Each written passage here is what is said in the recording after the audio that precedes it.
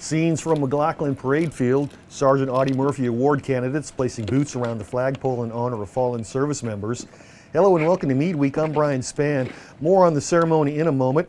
Also this week, a Fort Meade attorney earns a national award and a report from this year's LGBTQ observance. These stories and more, but first, the Fort Meade Medical Department Activity, or MEDAC, and Kimbrough Ambulatory Care Center welcomed a new commander in a recent change of command ceremony. Colonel James Maker assumed command from outgoing Commander Colonel Tracy Michael. Commanding General, Regional Health Command Atlantic, Brigadier General Mary Kruger presided over the ceremony. Our military health system and Army Medical Command are in the midst of significant transformation, which requires inspired leadership, and that's exactly what Colonel Michaels brought. Answering Lieutenant General Dingell's charge to be ready, responsive, and relevant, while providing synchronized force health protection to this entire community. In his remarks, Colonel Tracy thanked the Kimbrough and MEDAC staff that persevered through some very, very difficult times.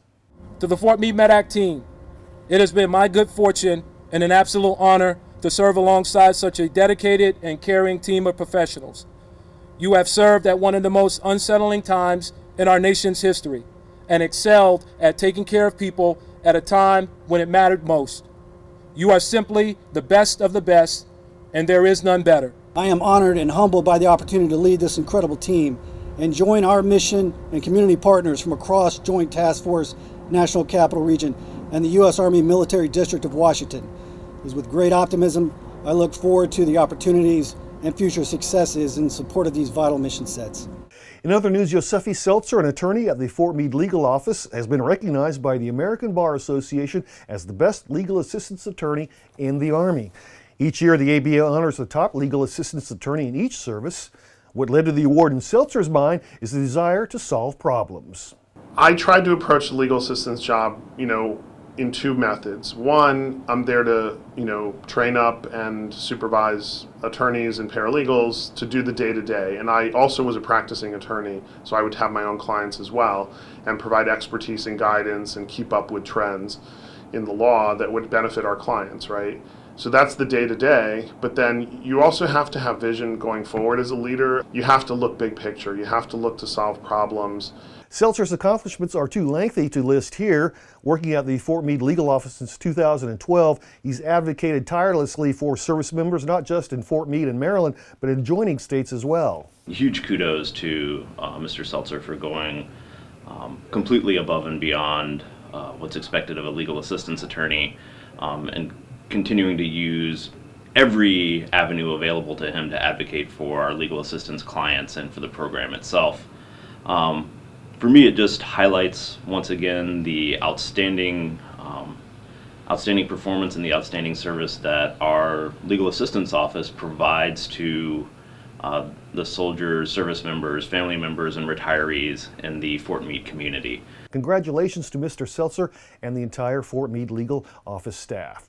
Elsewhere, each year the Sergeant Audie Murphy Club observes the birth of Murphy, the most highly decorated soldier in U.S. history, and at the same time honor fallen soldiers. This year's guest speaker was Command Sergeant Major Jebin Hayes from the Cyber National Mission Force. Tributes to the fallen events differ a bit at varying installations. Here at Fort Meade, we signify the weight of the fallen by carrying a sandbag around the parade field.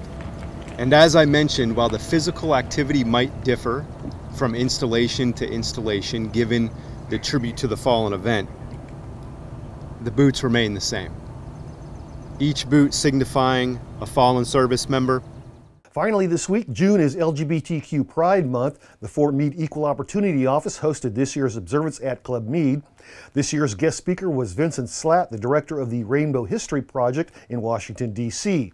Slatt's presentation focused on the history of LGBTQ service in government and the military, including the first service member to be reinstated after coming out as gay. There's a big case in 1979, actually, where Jamie Schumacher, a linguist, is fired from the NSA and appeals, goes to court, and actually wins the court case. It's the first known case of someone fighting back the government and winning on those grounds. You can watch the entire observance on our Facebook page. Just click on videos. And that's Meade Week for this week. I'm Brian Spann. For everyone at Meade TV and the Fort Meade Public Affairs Office, have a great weekend and a great Meade Week.